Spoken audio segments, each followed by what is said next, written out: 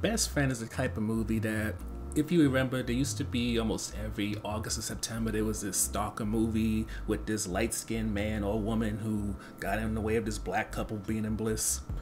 This, if that was your favorite kind of movie, will definitely scratch that itch. To summarize the film, since elementary school, Trisha and Jamie have been best friends, and as adults, they run a marketing company named Tremi Digital together, and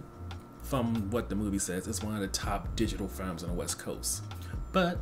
of course, with any business, they want to get bigger, escalate things, and so they pursue Jason Maxwell, who's supposed to be one of the youngest African American self-made billionaires, to invest in their company. However, one of the problems on the way to getting that deal signed is that Jason gets murdered, and unfortunately for both Jamie and Trisha, Detective Kyle Hayes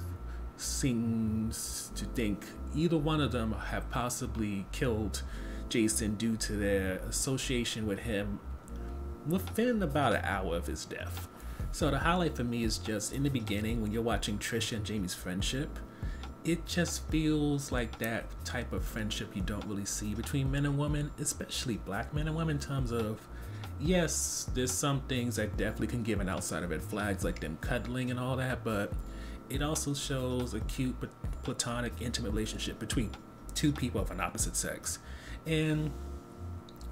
it gives those kind of like, that's my little sister, that's my big bro kind of vibe, and it's cute in many ways. Especially since the way that the chemistry is between Soraya and Marquise Houston,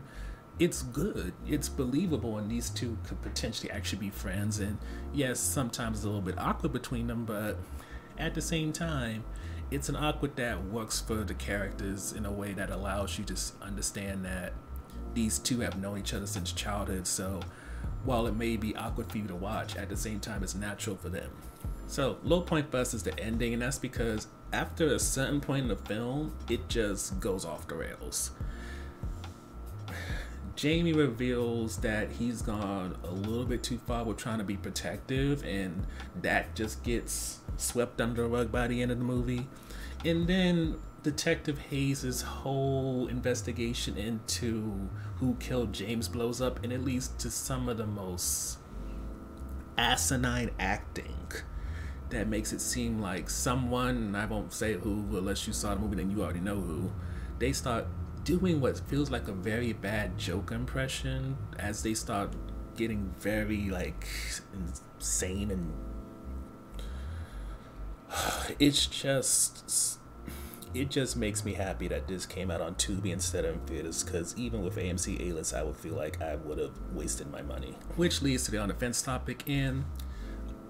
I know that when it comes to films, TV shows, and all that, you should speak on what is and not what it could be, but I have to admit, with us seeing so many thrillers, especially ones with black people with deals with stalking, crazed exes, and storylines like that, to the point it was almost a yearly thing, even to the point where like all these different distributors would focus just 1 month on releasing these kind of films, it does kind of present an annoyance for me that when it comes to Trisha's relationship with James Maxwell, you see this opportunity to pursue something different. They could have still had it where it was a thriller, where it was definitely something with uncomfortable situation between Jamie and Trisha as, you know, a platonic couple or power duo because they own their business together, and then James on the outside kind of infiltrating that. But what I was thinking that could happen, since I didn't really do my research when I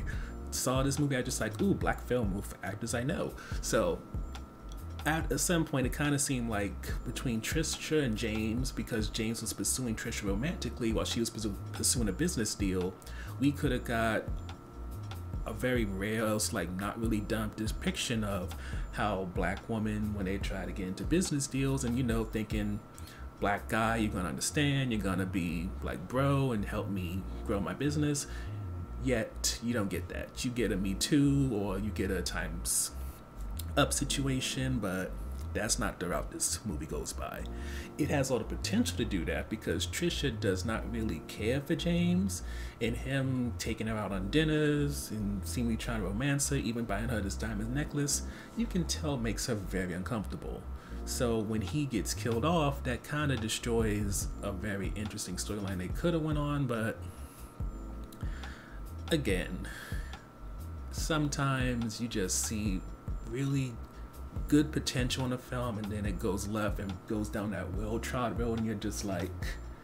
you had the opportunity at the very least. So I know you can do it. It's just for whatever reason you decide to completely ignore what could have been the more better and original story. Overall, when it comes to Best Friend, it kind of acts as a reminder that even in the well-trod road stories that we've seen over and over again, there were paths that could have been taken that could have presented us something new.